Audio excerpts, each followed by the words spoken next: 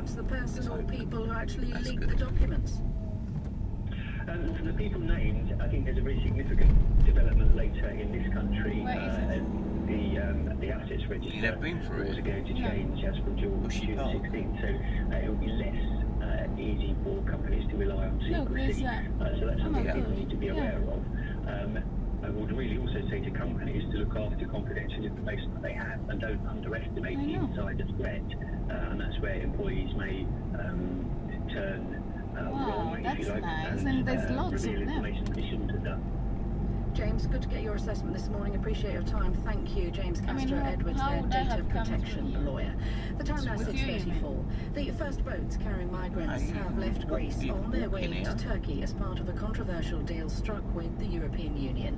Ships carrying at least 131 people have in 3/4 of a mile, turn left onto Park Road. Criticised by human rights groups, sees one refugee accepted into Europe for every failed asylum seeker Turkey accepts from Greece.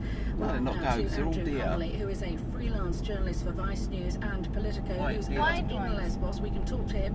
Andrew, give us a sense then of how the operation is going so I should think that actually looks really good with if you time-lapse it go. Right. I've got the latest figures that Frontex, the EU border agency, has given us. Two boats. What I need to do is I need to... the first one had 63 migrants on board, the second had 68, and they were primarily... One of them things you step in, so you can stake so you can stand it in the ground. They were all single men. Now, it has gone quite smoothly. We didn't see any use of force. Neither of the migrants that were taken from the detention centre nor when they were put on the boat.